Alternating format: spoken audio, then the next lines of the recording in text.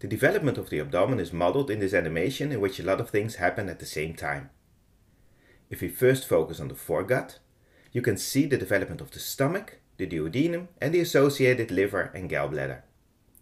The foregut rotates clockwise, from the embryo point of view, thereby displacing the liver to the right-hand side of the body.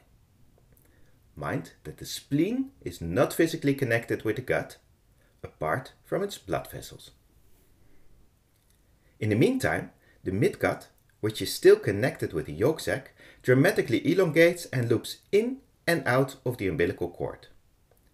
This is a temporal solution for a shortage of abdominal space. Subsequently, the midgut rotates 270 degrees in a clockwise fashion along the axis of its supplying blood vessel, the superior mesenteric artery.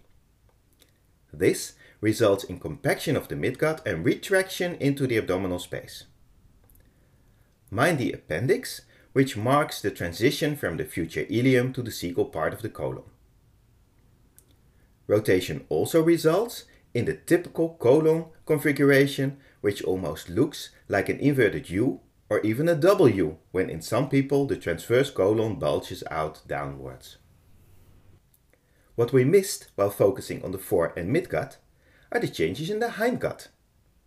While this part develops into the descending colon, the sigmoid colon and rectum, a structure grows from the distal part of the hindgut towards the umbilical cord.